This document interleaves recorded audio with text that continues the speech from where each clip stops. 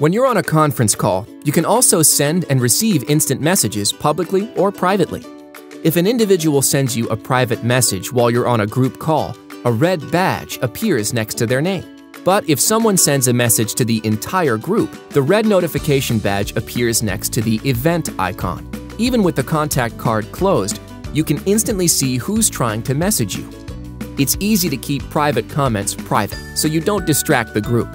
And it's easy to send the entire group a piece of information, like a web link, on the fly.